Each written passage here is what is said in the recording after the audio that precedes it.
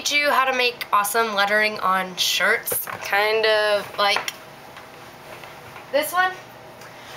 But I'm doing a Harry Potter theme because Deathly Hallows is coming out this week. So here we go. Alright, so what I recommend doing is getting on Word and going to a blank document, changing your page layout to landscape so it's wide.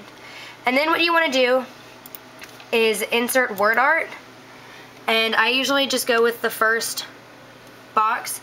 You're going to type in whatever you want your shirt to say.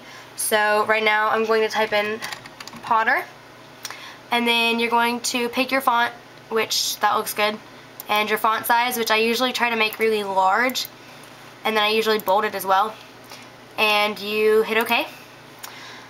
And then what you're going to want to do, what I usually do, is make this shape fill something dark so you can see it, and change the text wrapping over here to square so you can move it around. So then you're going to want to make it really big and fit up the whole page. So whatever you want it to say will fill up an entire page, and then you're going to print it off. Alright, so when you have your letters printed out, what you're going to want to do is take scissors and cut only along the outsides of it so that you get like a nice layout of where all the letters are supposed to be. Things that made me dream of coming back. Forgive me, my enemies return. They're coming back. So then you want to get your t-shirt and get it all flattened out, and you're going to put your words on top of it however you want them, or whatever design you're doing. And then you're just going to take a pen, like a regular pen, and trace around them. And it really doesn't matter what kind of pen you use because it's not going to show up once you paint over it anyway. So here we go. Playing silly games long ago it seems, but it was days ago.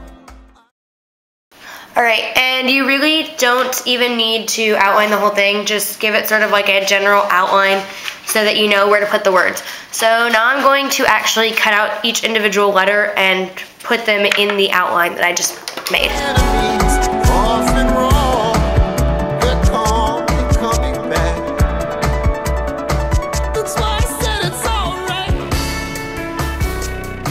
It's alright. If you wanna break down and cry. Alright, so then what you want to do is put your letters down in the outline that you had before and trace around the rest of the letters so you know exactly how they're supposed to look. If you wanna break down,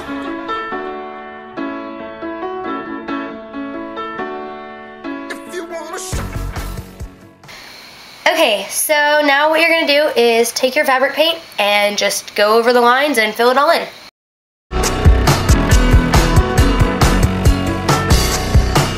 it's alright.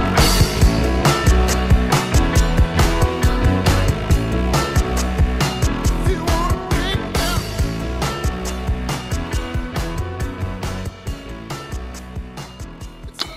Alright, so after you finish filling it all in, you have a nice lettered t-shirt. And if you want to do anything else, you can go through the same process and do it all over and add it all in.